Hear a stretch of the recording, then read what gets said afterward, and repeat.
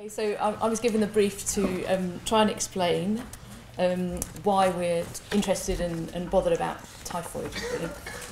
We get quite excited about it and we forget that everybody else perhaps doesn't.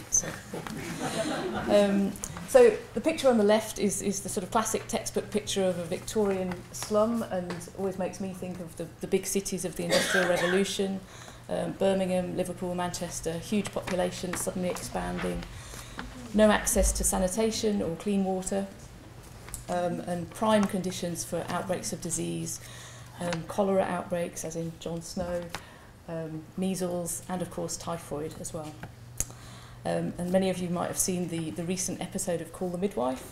So it's not so long ago, and that was what the early 1960s that they were referring to, and people were still being identified with typhoid owing to their living conditions within the UK.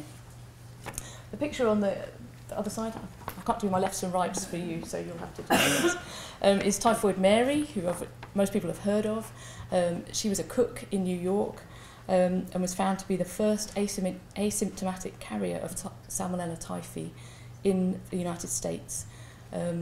So she cooked for many families in New York in the 1900s and was eventually tracked down after infecting at least 51 people, although people do feel that she probably infected many more, and 3 people died following sort of being infected by this good lady, who was apparently a very good cook. But, I don't want to put anybody off the lunch, you see. So, she refused treatment for typhoid. She refused to have her gallbladder removed, and was actually quarantined by the city authorities until her death in 1938, and she died of pneumonia, interestingly. So. And typhoid wasn't just limited to big cities in the UK or in the United States. I love this anecdote. In 1862, a ship was sailing from Norway to Canada, and it docked in Quebec. During the 2 months that it took to get from Europe across the Atlantic, there'd been an outbreak of typhoid and measles. 49 of the 280 passengers on board had died, and a further 31 died in hospital in Canada. So the sort of wider picture is the value of immunisation. But you can also just pause to think about what that ship must have been like to be travelling on at the time. So it's proof that diseases have always travelled. Nicely segues in, I hope. So is typhoid a disease of the return traveller? And Andy touched on this. Many of you are familiar with giving typhoid vaccinations in travel clinics. Holiday and gap year destinations have become increasingly exotic, or I would perhaps say dangerous, depending on your point of view, and that increases the risk of exposure to disease. Gone are the days of interrailing around Europe with your ticket and rucksack on your back, sort of thing. In 2014, there were 311 laboratory confirmed cases of Salmonella typhi and Salmonella paratyphi. 60% of these, as Andy said earlier, were typhoid. More worryingly, 40% were paratyphoid, for which there's currently no vaccine available. The majority of these cases were found to be travel-related, but 78% of these cases, and this is probably relevant for yourselves, were people visiting friends and relatives, VFR, as you might put on your codes. And in my experience of giving vaccines, people visiting friends and relatives are much less likely to seek pre-vaccination before they travel, probably due to a different perception of risk. So does that leave typhoid as a disease of poverty? And of course the answer is yes. It's spread by the fecal-oral route and will always flourish in areas of poor sanitation where people have limited access to sufficient clean water. There's difficulties in diagnosing the disease, and if you combine that with limited access to healthcare or poorly regulated pharmacy or drug markets, as seen here, there's all these things have contributed to the rise in drug-resistant strains of typhoid. I would argue that all societies are potentially vulnerable to typhoid outbreaks. War and political instability, which we're seeing a lot of at the moment, can cause any society to break down and structures to collapse. Zimbabwe, Iraq, Syria, all producing refugees, all have typhoid, but they're all countries that have previously been considered to have good public health structures and a functioning society. An example of this is this good lady pictured. She's an Iraqi refugee This picture was taken in Dunkirk earlier this year, which is just 20-25 miles from the UK as the crow flies. She's carrying her son, who has Down syndrome, and as you can see, classic conditions for waterborne diseases and fecal-oral type diseases such as typhoid. So does that mean typhoid is not our problem? As you see from the map, which we've already seen, we like ours because it's got better colours. Typhoid is not a tropical disease of long ago and far away. Many areas of the world are at risk for typhoid and increasingly for paratyphoid.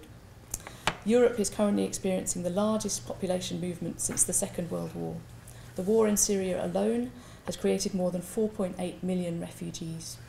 They are mainly in the neighbouring countries, and hundreds of thousands of more refugees within Europe. As we've seen in recent years with other diseases such as SARS, Ebola and Zika viruses, diseases travel. I knew I'd forget to click. This is the refugee picture.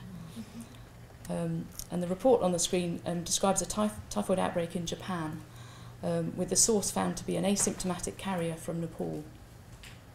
The carrier state of typhoid ensures that the disease remains highly portable.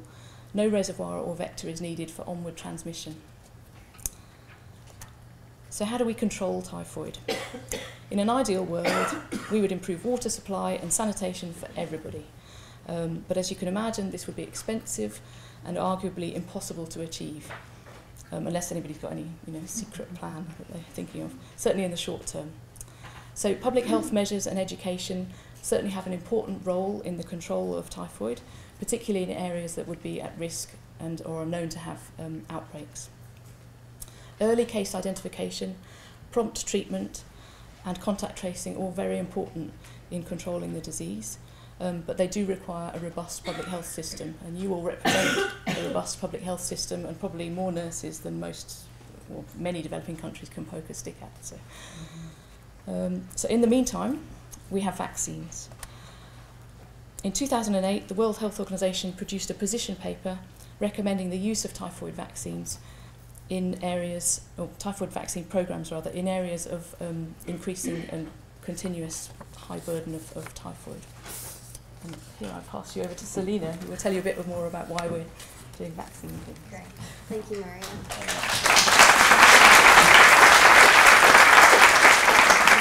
So I think Maria's really highlighted the global burden of typhoid, and despite the WHO saying that yes, we should be using typhoid vaccines to reduce this burden, no country yet has implemented countrywide programs for use despite having 2 licensed vaccines available. And I'm just going to discuss some of the issues surrounding that and some of the reasons and where we're going in terms of the future of typhoid vaccine development and research. So in the past, it might surprise some of you, or perhaps not, but the first typhoid vaccine was actually developed in 1896. So that's a long time, and we've had them for a very long time, and despite that, we're still looking for a better one. This photograph is of some military personnel in the United States, taken in 1909.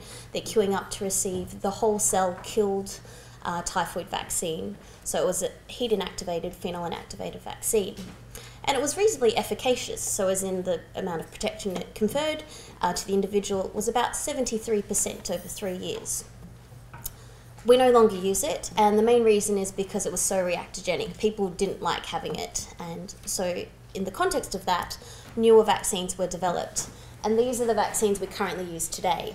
So they're quite different. So one is the oral live attenuated vaccine called TY21A. For this vaccine, you have to take about 3 doses, though in the States they have a 4-dose regimen, and it's only licensed from the age of 5 years and above. And in terms of its efficacy, the latest Cochrane review, which was published in 2014, showed that it was about 35% at 1 year, but 62% at 7 years. And this could be related to the fact that this vaccine was tested in endemic regions such as in Chile and Indonesia, and there might be an element of natural boosting through natural exposure which contributed to the efficacy over a longer duration of time. The other vaccine that is perhaps more commonly used and you might be familiar with is the parenteral VI polysaccharide vaccine. This is just one example of a trade name for it. And the efficacy of this vaccine isn't too bad. It's about 70% at 1 year and 60% at 2 years. But what we do know is that because it's a polysaccharide vaccine, it doesn't induce T-cell help. So it's essentially a T-cell independent antigen. And that means that it doesn't induce memory. So when you get re-exposed or you get revaccinated, it doesn't result in a booster response. You don't get higher antibodies the second time you come around to encountering the antigen. And also, because it's a polysaccharide vaccine, we know these don't actually stimulate immune responses in infants, so it's only licensed from the age of 2 years and above. So you might say, well, we've got 2 reasonably efficacious vaccines. Why do we have to keep doing typhoid research? Why don't we just use them? And I guess part of the problem with these vaccines is we can't use them in young kids. And in terms of the burden of typhoid disease, so there are more than 22 million cases each year with 1% mortality, and that's in the context of antibiotic use. So we have around 200,000 deaths each year, and more than 50% of these occur in the under 5 age group. As demonstrated, we can't use these vaccines in that age group. So we're looking for better vaccines that we can use in younger children and infants, and that are more efficacious as well. So in terms of vaccine development, where we're currently at, the top 2 vaccines listed here are the currently licensed vaccines. And then these ones I've highlighted in red are our VI conjugate vaccines, which I'm going to discuss in some more detail. Because as you can see, there's no pointer, sorry. 3 of these have been licensed in their own countries, so 2 of them have been licensed in India, and 1's been licensed in China, so they're sort of further along the pipeline in terms of development. Down the bottom there are several live attenuated oral vaccines that are in development now, and there's also, they're at varying stages in terms of clinical trials. So what are VI conjugate vaccines? So you might be familiar with the concept of a conjugate vaccine because we do use them very commonly in our infant schedule here. So conjugate vaccines such as the Hib, meningococcal or pneumococcal conjugate vaccines. And essentially what this involves is taking a polysaccharide or a sugar type molecule, and in this case of typhoid, the polysaccharide is the VI antigen, which is the capsule surrounding the bacteria. So you take that polysaccharide capsule and then you link it with a protein. And that protein could be anything. So typically the ones we see are things like tetanus toxoid, diphtheria toxoid, those sorts of things. And when you link it with the protein, it presents to the immune system slightly differently. And so now it's a T-dependent antigen essentially. And what that means is that you enlist T-cell help so you can generate memory B cells. This is thought to result in a booster effect long term.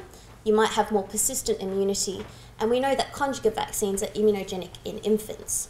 So it's no surprise that in terms of the field of typhoid research, we've gone down this track of developing a VI conjugate vaccine.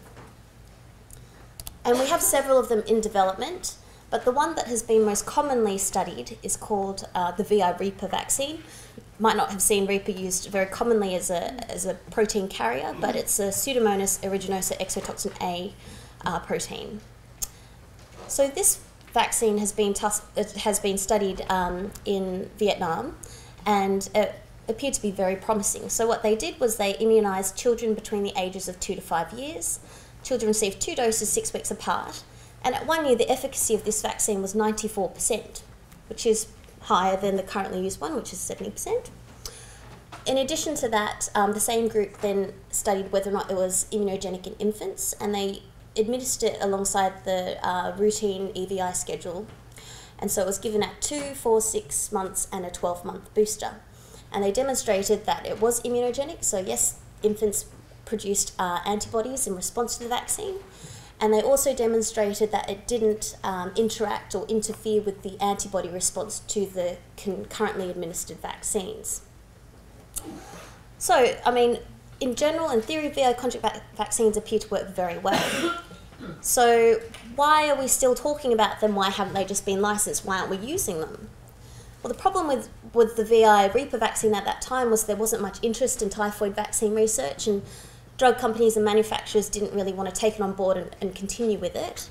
So the National Institute of Health, who developed this vaccine and ran these clinical trials, then underwent technology transfer and gave the vaccine to a company in China where it's currently licensed.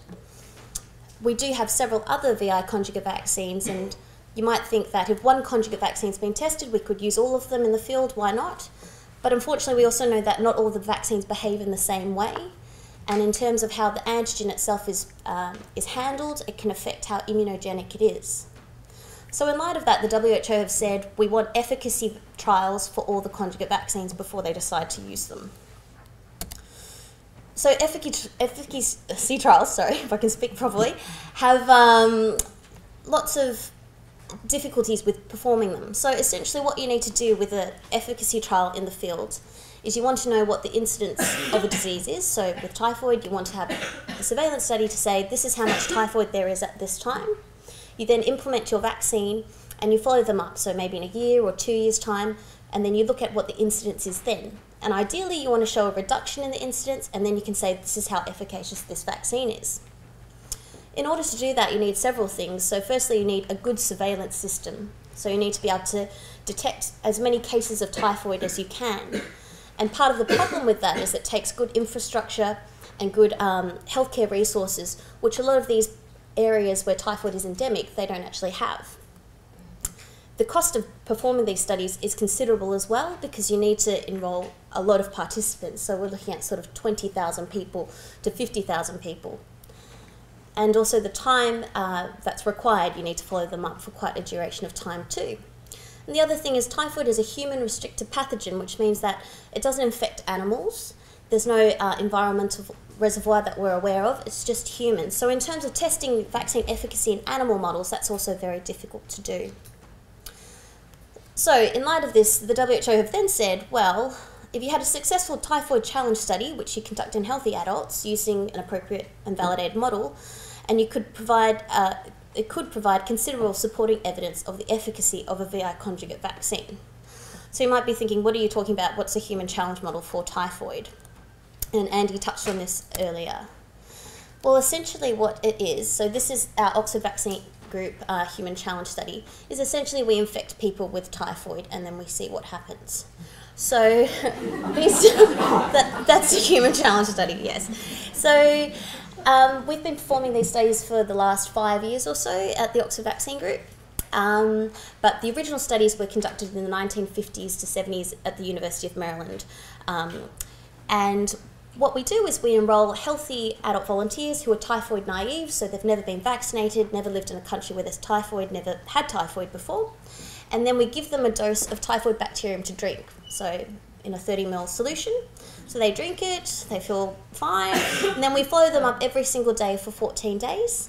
It's an outpatient study, which means they're not hospitalised, they just come in and see us in clinic. And during those appointments, we take a blood sample for blood culture, and we also monitor their symptoms and also check their temperature. And then a subset of participants go on to develop typhoid infection.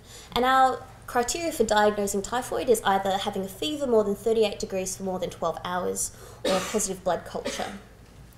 But another subset don't develop typhoid. And that's because the dose of typhoid that we actually challenge people with, we know produces an attack rate of 65%. So we expect about 65% of our people to get typhoid.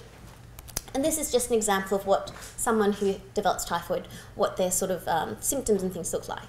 So the black line, I don't have a pointer, so, well, the black line is their temperature. And then you can see it sort of day 8, day 9, they start to have a rise in their temperature and they cross the 38-degree threshold and they have a fever. At the same time, their blood culture is flagged positive, so that's the red boxes down the bottom. And the green line there is their C-reactive protein, so an inflammatory marker, and that also goes up, showing that they've got systemic infection. The grey, you can't really see actually, but on day sort of 10, we've started them on antibiotics, because that's when we've been notified that the blood culture is positive, that's when they've reached their temperature threshold in terms of diagnosis. And so we've started them on antibiotics, and then within a day or two, their fever resolves, their CRP comes down, and their bacteremia clears up as well. The orange boxes down the bottom looks at stool culture, because typhoid shed in the stool, and what you see is around the time of diagnosis as well, they're starting to shed the typhoid bacteria as well. As opposed to that, this is someone who doesn't have typhoid, and you can see their temperature remains less than 38 degrees for the whole duration. Their CRP is is very low as well. They don't ever develop a positive blood culture. And then on day 14, they get treated with antibiotics. So we treat all our participants with antibiotics regardless of whether or not they're diagnosed. So in terms of developing these models, what we've now done is we've demonstrated that we can consistently produce an attack rate of 65%, which means that every time we give a cohort of participants this dose of typhoid, about 65% of them will get sick. And so we can use this now to test vaccines, as Andy demonstrated with the previous study. The one that we're currently running, that Maria and I are in charge of, is called Vaccines Against Salmonella Typhi. And what it involves is recruiting 99 participants, randomizing them to 3 vaccines. So each group receives a different vaccine, either a VI conjugate vaccine, which is VI conjugated to tetanus toxoid, a VI polysaccharide vaccine, or a control vaccine. And in this case, our control vaccine is MenACWY. 1 month after vaccination, we then challenge them with typhoid, and then we then follow them up daily, as I explained earlier. And then we'll get a good idea in terms of how protective these vaccines are within our challenge model, based on how many people get sick in each vaccine arm. It's currently a blinded study, so we don't know, but hopefully at the end of this year we'll have some idea in terms of how efficacious this new typhoid vaccine is. So that's really what we hope to achieve. So in this context, we really want to know how well does this conjugate vaccine protect against typhoid fever? And another interesting thing to look at is whether or not this vaccine has any potential effect on clinical disease. So if you received a vaccine but still were to develop typhoid, do you have less severe symptoms? We don't really know, it's possible. Could this have any effect on transmission? So does it have any effect on stool shedding? And because we have access to this very controlled environment, and we see our participants a lot, we're able to collect a lot of blood samples, as you can imagine. So we also are able to look at what the immune system's doing in response to conjugate as opposed to polysaccharide vaccines. Now, I know this all sounds very theoretical and very kind of research-based, but essentially what's going to happen as a result of this clinical trial, once we have our efficacy results, this will very much be important in terms of the opinion that the WHO eventually have in terms of where we're going to go with VI conjugate vaccines, and then that could affect what type of support we receive from Gavi in terms of implementing these vaccines in the field. And I think I don't really need to preach to you guys because everyone here obviously loves vaccines, but this is from our friend Bill Gates, who is a big supporter of the research we do here. Well, the Gates Foundation is. I don't know if Bill himself is, but I assume so. Anyway, this is a plaque outside of the Gates Foundation in Seattle. And essentially, Bill has said, vaccines save lives. They're the simplest, most inexpensive, most effective way to give all children a shot at a healthy, productive life. That's what it's all about at the end of the day. So these are the people we'd like to thank, mainly our volunteers. But anyway, thank you for listening.